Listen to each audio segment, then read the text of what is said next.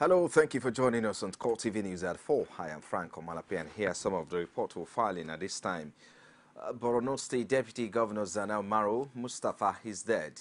A statement by the Secretary of the Borno State Government, Alhaji Usman Shua, on Saturday added that the deceased was scheduled to visit the Borno State indigents who are quartered in the internally displaced persons camps in Yola. The late Deputy Governor died in his sleep this morning in Yola, the Borno State capital, where he was to represent Borno State Governor at the convocation ceremony of Modibo at Dama University of Science and Technology, Yola.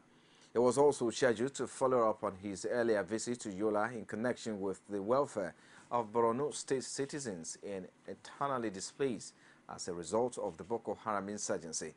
Kashim Shettima, the governor of Borno State, has expressed his heartfelt condolence to the family of the deputy governor and the entire people of Borno State for the irreplaceable and irreparable loss, and appeal for prayers for the repose of the soul of the late deputy governor. And our Speaker of the House of Representatives, Yakubu Dogara, has inaugurated a 19-man committee to conduct needs assessment for the House and the National Assembly in general. Speaking while inaugurating the committee, Speaker Dogara said the assessment will help determine the effective running of the legislature, especially as there are no such structures in place at present. He also urged them to undertake a comparative study of cost of an efficient legislation, including cost of conducting public hearings, as well as build, equipping, and maintaining National Assembly infrastructure. The committee, which has 3 weeks to present its report, comprises civil society groups, professional bodies, and independent groups, and its chair, right activist Clement Nwankwo. And now the member of the House of Representatives, Tajuddin Yusuf, has advised his colleagues in the National Assembly to reset their priority and help block wastage in the governance. The lawmaker, who is representing Kababudo Ijimu constituency, was speaking against the backdrop of allegations of disagreement among federal legislators on pay cuts. He told journalists at the National Assembly complex that any move towards cutting salary only amounts to playing to the gallery. The salary of every public officer is fixed by physical and revenue and fiscal responsibility. And the salary of, I sincerely, because of deduction, listen to because of deductions, the car loan deduction, housing deduction, and what have you. So throughout your tenure, you might not even get your salary complete. So the salary of a lawmaker, of a House of Rep member, should be in the range of 1.1 million naira. But I doubt if you can get up to 900,000 throughout your tenure. Why? Because you'll be given a housing loan and you'll be given a car loan at the beginning, which will be deducted every month. So where you will say salary cut, I think, like I said earlier, what we need to do is to look to rejig and reprioritize and cut wastage. Maybe you travel 4 times for something that you have traveled just once for. Those are the things we need to cut.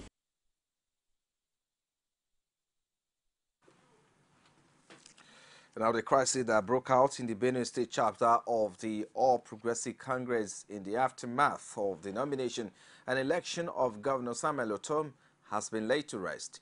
Briefing newsmen at the party secretariat, Speaker of the House of Representatives Yakubu Dogara disclosed that all the contending parties have been reconciled. He noted that all court cases instituted by the group party members over Otom's nomination have been withdrawn.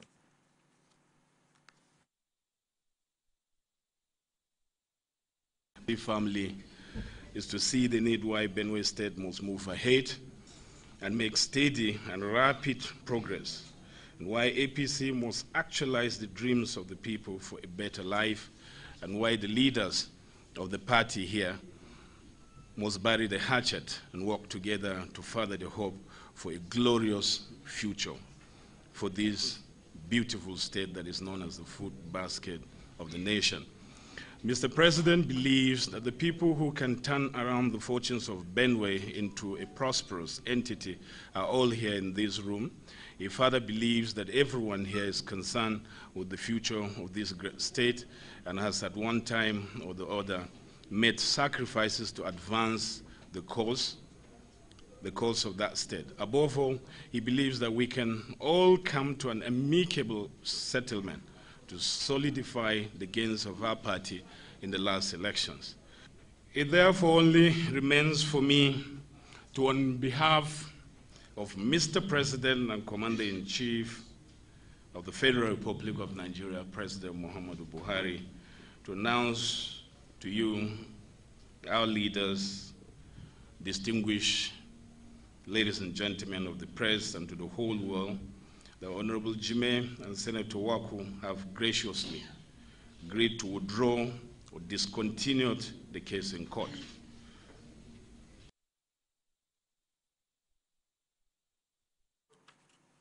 And now stakeholders of the All Progressive Congress in Imo State have met with the governor for the first time since he won a second term in office. The publicity secretary of the APC in the state, speaking with CoreTV News, said the party is elated at the governorship reception and reaffirms their support for him.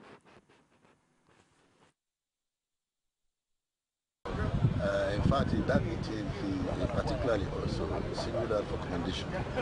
One of us in the party, the state secretary of the party, had been appointed as SSA to the governor for his, very great performance he's already showing within the first few weeks in office.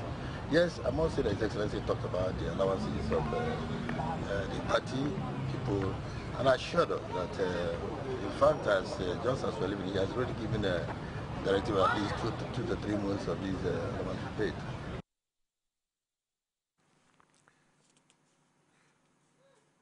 And now the Mind Bid Races Special Duty says former State Secretary of the party, who is now Senior Special Assistant to the Governor on Special Duties at the meeting, received commendation by the Governor for his doggedness to service.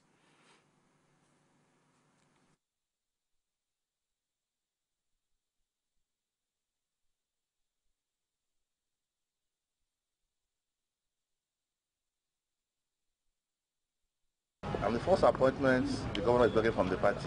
And if the governor can rise up to say, the man you could give to me is doing well, that means other people from the party are also expected to do well.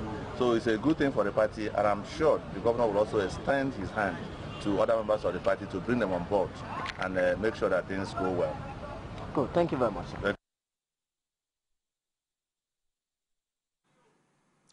And now the National Economic Council has hired 2 firms to audit the accounts of all federal government's revenue earning agencies, including the Central Bank. Edo State Governor Adams Oshiomhole discloses to State House correspondent after a meeting of a 3-man committee at the Presidential Villa, Abuja. He revealed that KPMG and PricewaterhouseCoopers will be carrying out the forensic audit. Having looked at the size of the assignment and the issues that have been raised, we are convinced that we need a professional approach. And so we have decided to appoint 2 audit firms, including KPMG and PwC, to carry out a forensic audit of all the agencies under reference, and to establish all the facts that we need. And at the end of the exercise, government will decide what it wants to do with the findings of the audit firms. And now the crisis rocking the People's Democratic Party in Ekiti State on Friday took another dimension with the announcement that 4 of the party state schools have been expelled by the state executive committees. The PDP State Secretary, Tok Galoko, however, said the expulsion will not stand as they have no locus standi to accuse him of anti-party activities. Correspondent Rashid has details. For some time now, the People's Democratic Party in Ekiti State has been having leadership tussle. The crisis on Friday took another twist as the party's State Executive Council announced the expulsion of 4 of the State Working Committee members. Tempers later flared with the development as the 2 factions almost clashed while addressing journalists in the state capital. The embattled PDP chairman, Idowu Faleye, while justifying the expulsion by the State Executive Committee members, says the decision was in line with the party's constitution. However, reacting to the expulsion, the secretary of the party, Tokbe Aduko, said it's a joke, adding that the people who sat on the case are not PDP members. The committee might have presumed that they've accepted the allegation levied against them. So they recommended that they should be expelled. And we immediately convened a meeting of the SEC again to approve it or disapprove it, and the whole House approved the expulsion. So I have no other option than to accede to the request of the, in line with the Constitution, to the request of the State Executive Council. Now that they have been expelled, I don't think there's anything individual can do unless we come back to that state working committee to do anything otherwise. So expulsion stands. The secretary also alleged the governor Ayodele Fauci of masterminding the whole crisis in the party. I can honestly tell you that in 2012 March, we did a congress that produced us. None of these people that are talking were produced by that congress. How can an elected governor or an appointee, a nobody from Labour, in terms of Comrade Faleye, now start talking about what? About PDP? They don't have any right to talk about PDP. Fauci has gone to like three parties.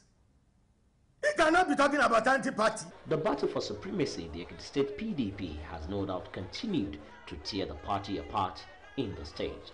Rashid, CoreTV News, Ado Ekiti. You're still watching the CoreTV News at 4. We'll take a break now. We'll be back in a moment with more stories. Stay with us.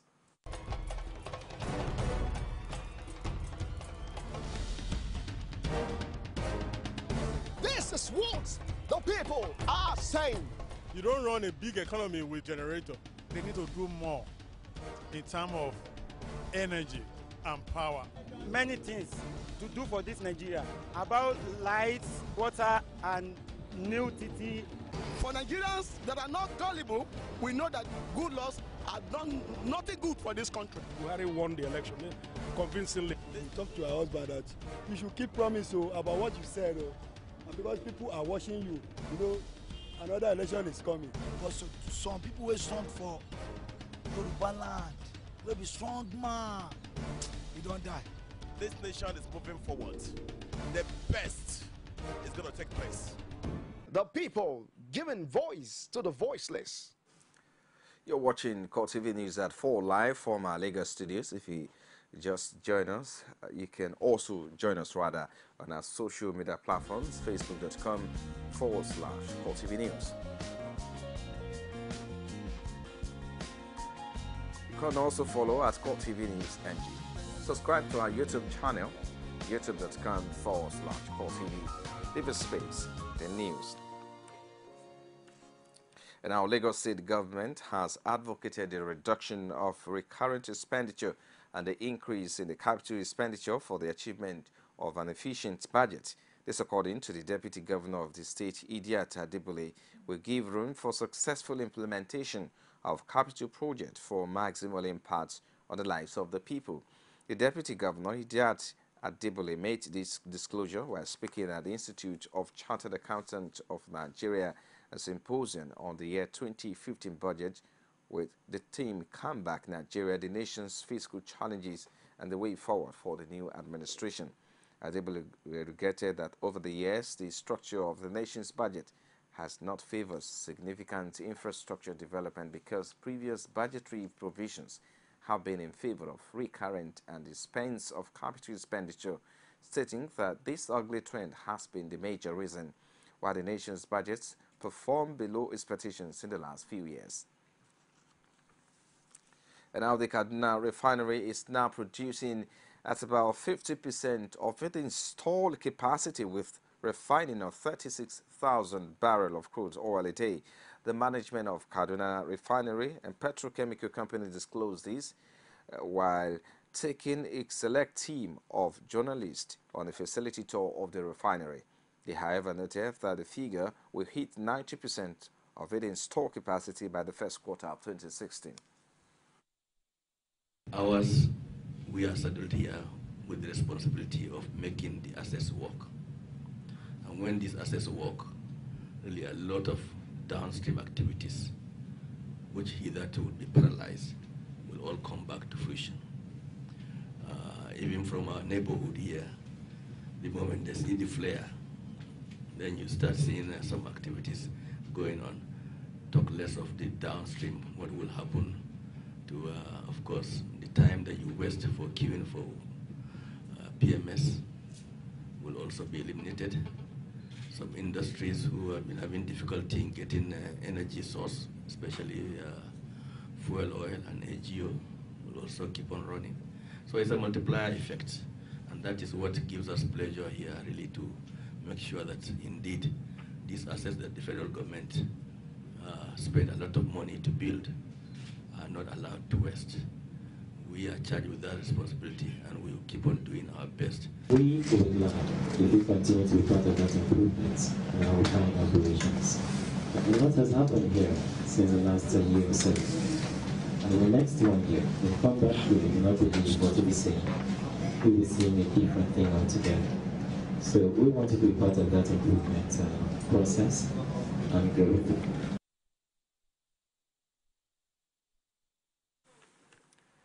Now, the National Hospital Abuja has carried out 6 open heart surgeries in recent times.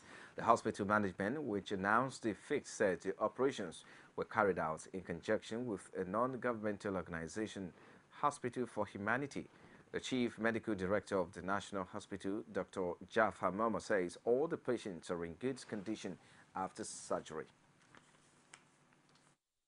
The National Hospital Abuja, Nigeria, has successfully carried out open heart surgery on 6 patients. As we speak, 1 is in theater being operated upon. The idea to recommence our open heart surgery program arose out of the necessity to assist many Nigerians who cannot afford to travel abroad for medical treatment. The operation is successful. She's working now. She too can talk to you because she's very brilliant. And our Taraba State Governor Darius Dixon Ishaku has commissioned a 400 kilowatts of hydropower project in Mambila Plateau. The project, located in Kakara village on the Mambila, is to revive the Mambila Beverage Company and kick-start business activities in the area. And now the Imo State Governor Rochas Okrocha has assured the people of the state of his readiness and his administration to clear salary arrears owed civil servant. The governor, who was speaking at a meeting with permanent secretaries, also disclosed that the state will be training a top civil servant in Indonesia. The state head of service, Kalistas Emeline, spoke to newsmen at the end of the meeting between permanent secretaries and the governor. Because His Excellency recently, if you all know, recently visited Singapore, and from the studies carried out over there, it is his intention to commence a program of training permanent secretaries in Singapore, so that there will be some form of reformation, transformation, so that our system will get better.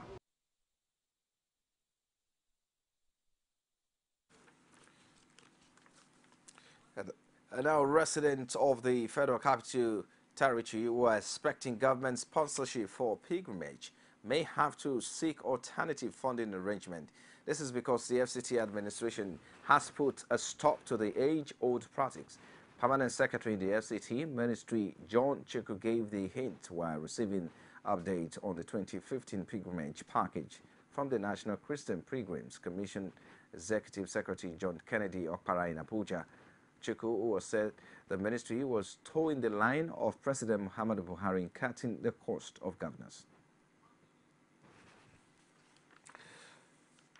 You're still watching CoreTV News. At 4, we'll take a short break. We'll be back with stories outside Algeria. Stay with us.